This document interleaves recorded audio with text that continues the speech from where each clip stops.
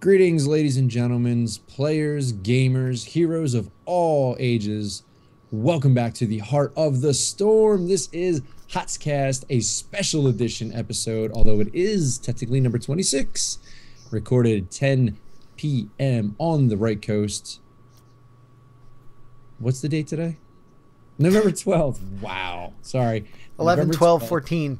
November 12th, 2014. We are fresh back from Blizzcon. That's right. Blizzcon 2014 just took place. We've got so much hero stuff to talk about. What we're going to do tonight is kind of a macro level of all the epic awesome that took place at BlizzCon. We'll go through line by line what we heard about at BlizzCon on heroes. We'll give our initial overviews, and we're going to break it down a little bit, just kind of feel the feels, tell you how, all the geek out moments we had, because next week we will go into more of a micro level because we've got a special treat for you guys. Coming up at the end of the show, the final half, thanks to the awesomeness that is Brandon and Siobhan, two of the amazing CMs from the Heroes team, I was able to sit down for a half-hour one-on-one interview with none other than Samwise Didier, the legend himself. And we talked all things heroes. I embarrassed myself terribly playing Lost Vikings in front of him. I really should have picked a different hero. It's okay. It was funny. So that's going to be the second half of the show. So we're going to do about 20, 30 minutes of a BlizzCon macro. And there's another reason for that. One, I don't like the shows to go too long, and we do have a half an hour interview. Two, our very own Nerdy Char is heading off to a midnight release of some game. I mean, you may have heard of it. It's called Warlords of Destiny or Guardians Warlords of Heroes. Or Heroes of Draenor. Of the Draenor Storm. That's launching tonight. So yeah, it's kind of a big deal. Kind of a big deal. It ties into BlizzCon. She is off tonight. Hello, everybody in the chat room. Thank you for coming out. Wow, chat room is blowing up right now. And yes. Hello, hey, we saw you in the Hilton, and we saw you. I hung out with you a lot. You, unfortunately, we didn't see at BlizzCon. Sorry, Bert. We love you though. So let's get into it. Introduce the host real quick. You know him, you love him. First up, we got Mike, aka Fimless. Hello. No cool quip today because no cool quip. Rush. Nope, we're going right into it. And Kaylee, aka Nerdy Char. Woohoo! AKA Warlords of Draenor in T-minus an hour and 45 minutes. That's exactly right. Plus 3 hours. Plus, yeah. But at least I get to hold my collector's edition. Yeah, you can hold the box. You go, ooh, look at the box. Yes.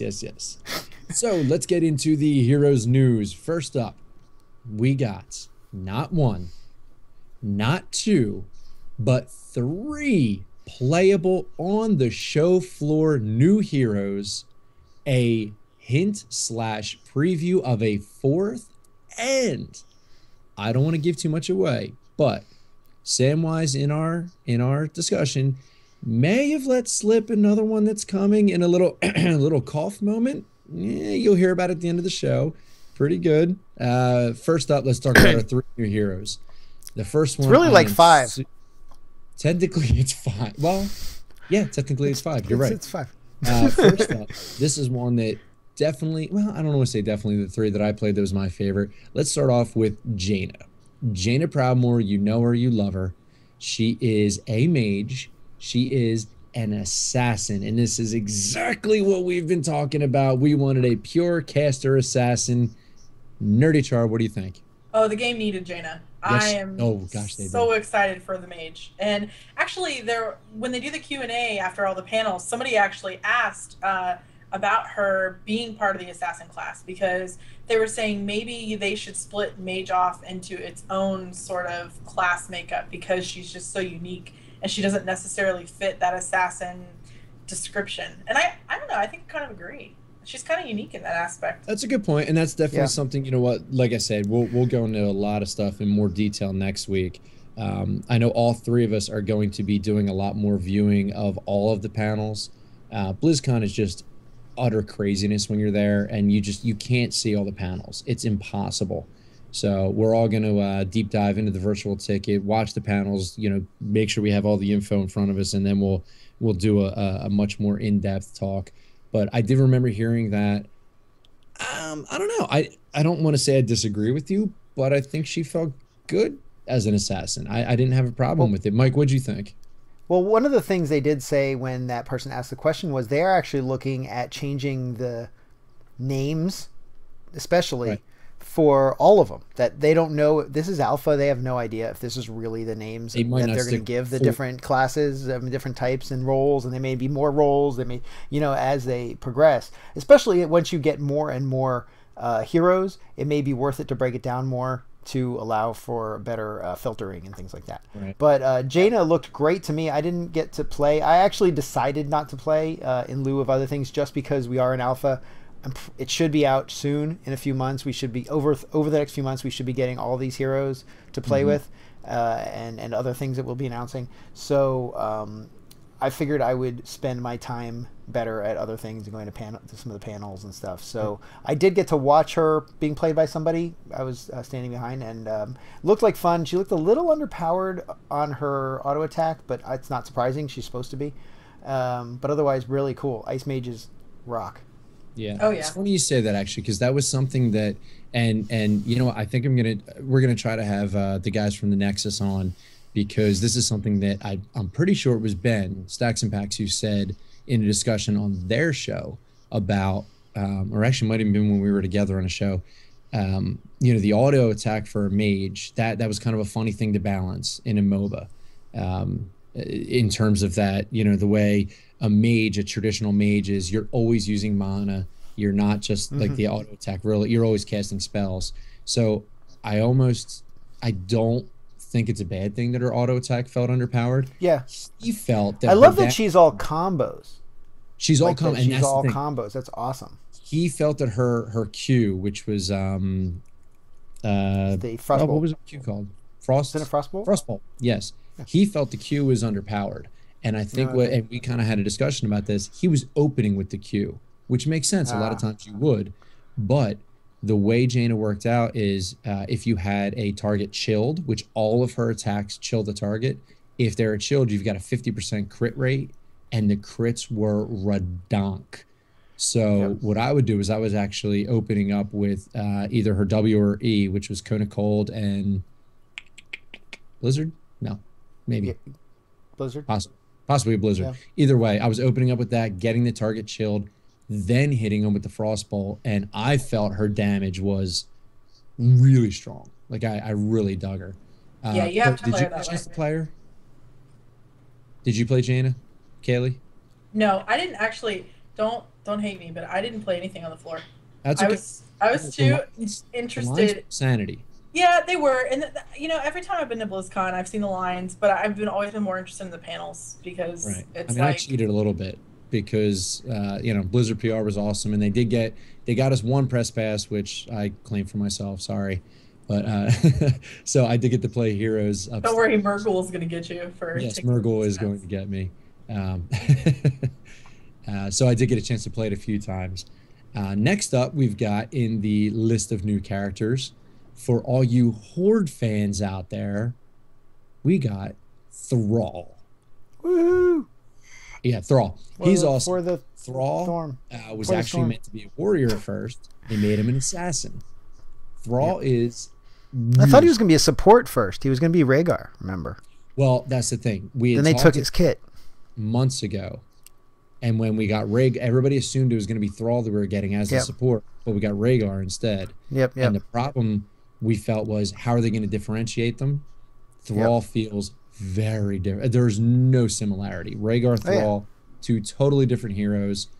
Thrall plays very heavily as an assassin. Lots of damage. Very cool heal. Elemental, right? Elemental, basically. Yes. You've got your chain lightning. You've got you've got earth. You've got lightning or air, whatever you want to call it, and you got fire from Thrall. You've got your blazing wolf. No, wolf. What do they call it? Wolf. I don't remember. It's in the game. It's in WoW. It's fire wolf or something, whatever it is. And what's up, Crahan? And So you've got your fire from your wolf, you've got your lightning from your chain lightning, and then you also have earth in like an earth shock type ability and an earthquake. Thrall, very powerful. I liked his D, basically his trait, which was a heal. It was basically a vampiric assault. So you basically have vampiric assault built into Thrall. Very strong tune. Really enjoyed playing him a lot. Did you guys get a chance to at least watch anybody playing Thrall? I saw somebody doing a little bit of playing him. He definitely looked like he was going to be pretty fun to play. A lot of interesting moves. I think a little different than some of the other ones, so that would be nice. So it's always nice to see them come out different than each other, you know. He's not a high mobility melee assassin. Yeah, he has frost wolf resistance is his frost wolf resistance. He gains charges for damaging enemies, and then with enough charges he heals himself. Right. And that goes well with chain lightning, because you do chain lightning, it hits a bunch of people, that gives you stacks, and then you heal yourself. Right. You know what impressed me spirit more, though? Roots people. What's that? Even more so than the abilities that they talked about, I liked that they had such a hard time picking which Thrall to embody in the game. I mean, and I think that after all of the, you know, time that they spent doing that, they really did a great job personifying him in the game. And I think if you guys haven't had a chance to see him in the game yet, you need to check out the videos and stuff, because they did a great job with him, and he just looks amazing. Right. I liked it in the presentation. They basically said, this is Thrall. And this is Thrall, and this is Thrall, and this is Thrall, and they kept putting up pictures of Thrall through the ages in different games, and that was a hard decision. Well, you know they're gonna do skins for like a bunch of those, especially for the Shaman Thrall. You know, the more like with the hood on and the big, you know, big balls around his neck, and that'll be cool though, having all those skins too. The big beads. I think Samwise and I actually talked about that, about the look of Thrall and how they're going to incorporate that with skins. I'm pretty sure that came up during the interview. So yeah, Thrall was amazing. I got a chance to play Thrall as well. He was really fun. Very, very fun. Good kit. I really enjoyed playing him. Next up, last three heroes. The final of the last three heroes. We say three, not really being all that facetious. We've got the Lost Vikings coming into the game. And it is literally three heroes. It is three playable, basically tunes as one. It was insane. I was so bad at it. So bad. There's It's probably good if you're a StarCraft 2 player. You'll probably be very good at these guys. Yes. If you're a high level SC2. 150, yeah. You can pop around the screens and one half. my APH is in 150. Yeah. You get about one half an APM. Yeah. Kaylee, there was somebody mentioned, they actually sat down next to me at one of the terminals, and they mentioned a Dota champion that plays similar to that, where there's actually like three different dudes that split off. Does that, you're much better with Dota and League than I don't remember anything like that. Like Meepo, Bebo, something. Meep. Not sure. He mentioned something like that as he sat down next to me, and he's like, so I think I'm going to be, I'll be able to play Lost Vikings because I play this guy well. I have no idea. But Dustin Browder actually mentioned that in testing, somebody was able to, I don't think he said who, they were able to, on Dragonshire, cap both Sun and Moon and the Dragon Knight with with the Lost Vikings. Yeah, that wouldn't be OP or anything. Well, he said it was quite literally the hardest thing that you could ever possibly do in the game. I think he said he tried to do it. Yeah, somebody did it. Somebody did it successfully. Because each one of them is kind of squishy in and of themselves, although they're all different. And from what I can see, and then but you have to kill all three to kill the hero, and you can move them all in one group around, or you can split them up however you want. You can have one go off and have the other two kind of watch for someone to go attack them and then barrel in and and take them out, or there's lots of ways to play them. And so I think that they were talking about they needed to like add more difficulty levels to the thing where it says how difficult it was. So like this guy is extreme. He said like very, very, very, very, very hard or something like that. Yeah, that's exactly right. Yes, and So- yeah, I can attest to that. Very, very hard. It came up in the chat, so we might as well talk about it now. I was going to talk about the new maps, but we might as well talk about it now. We got a date. We have Woo. a closed beta date of I was about to say July. July. No, Yeah, they're like, no. January What? 13th, 2015. January 13th, people. That's Coming like 2 months. 2 months. 2 months from November, tomorrow. December, January. I can count. 2 months from That's tomorrow. 2 months. Yeah. 2 months to close beta. Add to your That is soul. awesome. To Yes. your So soul. it's coming. It's, Show title, real, I can count. I can count. Ro can count. Ro can Real has can count. count. Okay. Yes. Ken has count. Count So real. yes, we have closed beta, which is Count awesome. Realcula. That's what everybody's been asking for. Count And yes, we Vincent. got woohoos already in the chat. So that was the next big announcement. Go ahead. And we are going to try. We cannot promise anything. We are going to try as hard as we can to pummel our contacts at Blizzard to get us ways to get some, if not every one of you guys, into the beta with us. We So, don't. It's probably not going to be beta keys. They're really not doing the No, keys. no. What we're Probably be some hoping other- is that if we can provide a BattleNet list of battle tags, that maybe they can flag the accounts for beta. That's what we're going to try for, folks.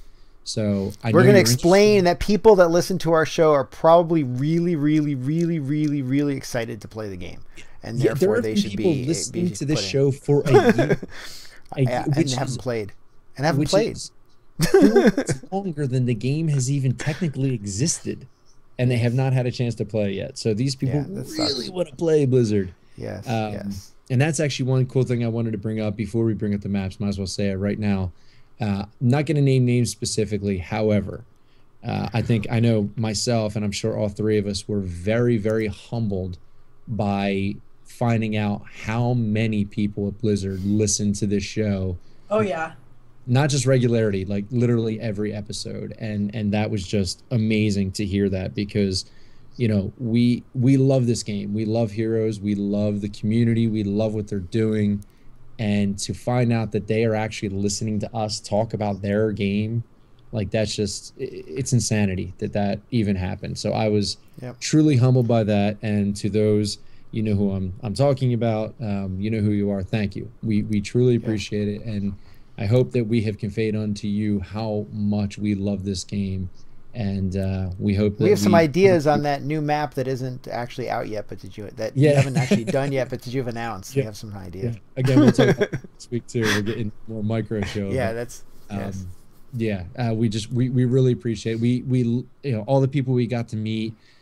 Finally got a chance to meet Cloakin. Cloakin's awesome. He was fun. Brandon a lot. Talked to Siobhan a lot. Mike got a chance to talk to Spirian, to Catalyst, and to Trickslayer, which I did not get to meet. And I got their signatures. Woo. I know he's got their signatures. Speaking of signatures, this shirt We're never here, gonna get to talk about the new battlegrounds. Here, there's another. And by the way, this HotSCast shirt with signatures, that's going out to a fan of the show.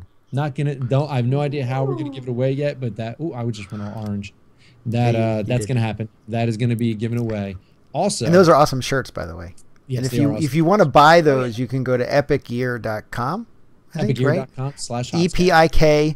epikgear.com, and you'll see the HotScast shirts there. You can pick one up. They are awesome. And during the BlizzCon Heroes Grand Finals, which was epically commentaried by Cloakin and Trickslayer, they did an amazing job, and that was intense. Those 3 matches. Oh, I was so hoping it would go out to 5, but anyway, they were throwing T-shirts out into the crowd. Official Blizzard Heroes of the Storm T-shirts. That's the front. Check this out. That's the back. Look at that. How sick is that? That is a size small. So that's going out to lucky small listener Small to the show. person So, yes, none of us Small fit in listener. small. It was both listener. Rill and I went up for the shirt. Some other Yes. dude like fell over on top of us. Rill ended Yes. up with it because he's a little taller, which was fine because it was really for the show anyway. And then I'm so you pulled it down. And I said, "Watch, it's going to be a small. Just wait." And it was a small. I was like, yeah. I knew it. So we have both of those to give away. So look for those soon. We'll figure out a little contest or something to do that. Last up, and you mentioned this, Mike, because I know Kaylee's got to get going soon. We're going to talk about the maps. They unveiled 2 new maps that are definitively coming very soon. A third one that is in the future. One of them playable on the show floor. Now, the 2 maps that we were shown, Sky Temple and Spider's Lair. I forget what they call it. Spider Queen's Lair or some Spider Queen's something. Yes. That was not playable, but that is the first entirely indoor map. It is 100% indoor. Tomb of the Spider Queen. Tomb of the Spider Queen. Thank you very much. The other one, Sky Temple, was playable. Absolutely gorgeous, amazing map mechanic. Again, we're going to get more into more detail next week. But here's the cool thing. The maps that we've had so far. So we've got Dragonshire, Booty Bay. I know it's not Booty Bay. That's fine. Oh, this is great. Samwise calls it Booty Bay every time too. How awesome is that? Because it is. It's hard not to. It really because it was. Yeah, exactly. So we've got Dragonshire, Blackheart's Bay, Cursed Hollow, Haunted Mines, and Garden of Terror. Garden of Terror. Those are the Ravenscourt. One of the unforgettable. That is in the world of Ravenscourt. We are now going into the other worlds. The 2 maps, Sky Temple and Tomb of the Spider Queen, is Luxuria. That's what they're calling it. Remember way back when they were talking, they actually had kind of like a world map, like a Nexus world map, and then the battlegrounds would fit thematically into the different worlds. This world that we just got, these 2 new ones, is Luxuria. And if that name rings a bell a little bit, it's because it is very much Luxor, like the casino. It is Egyptian themed, and it is gorgeous, beautiful, amazing. And I can't wait for everybody to see the mercs, what the siege giants they're do. amazing. Yeah. The Sky Temple itself is pretty cool because it's a floating desert. Yes. It's just like Tolkien, so cool. Honestly, when you go into the dungeons in Oldham, it's got this exact same feel almost, except it's all floating and you guys didn't play it, so I don't know if you noticed this, but the siege giants on the map, instead of just hurling rocks, they have an obelisk tucked under their left arm, and they're ripping pieces off the obelisk and throwing it. It is so sick. Oh my gosh. The giant looks amazing. Really awesome. The giant looks amazing. So it's like a spidery thingy. Well, so good. And the map mechanic, very unique map mechanic. Really, very cool map mechanic. So that was playable on the show floor. Absolutely loved it. Loved every second of that map. Cannot wait for that to come out. I'm excited for Spider Queen. That looks cool too. Well, they announced it as their first indoor map, and it really does have that feel. Like when you're in it, it looks so cool because it feels like you're trapped in like a tomb or something. It felt feels like Diablo. Yeah. I was like, it feels like Diablo. I'm stuck in Diablo. Yeah, but it was good. Like it was cool the way they and it wasn't even done yet. It wasn't even like completely finished, and it looked good. Yeah. Now I know Mike is particularly stoked about this one, so I'm gonna let him announce this one. Yes. Is this so one thing they showed us? This is this may be thanks to Mike, because this is something he talked about months ago. We'll see. So he can claim credit. Go well, ahead. the last thing they showed us, kind of as a teaser, was a Diablo themed map, a Heaven and Hell map. Very cool. You can probably find it online, the picture of it. But one side is hell, and all themed as hell, looks red and fiery, and then the other side is heaven, and that's all bright and shiny. All Diablo-esque. I think it's pretty much is Sanctuary. I think they called that realm would be Sanctuary, isn't it? I think they said they were calling it not that map, but no, not Sanctuary. What do you what they were going to call it? No, what is Earth called? It's not called Sanctuary. No, Sanctuary is the town, isn't it? No, Sanctuary is the whole thing. Tristram is the town.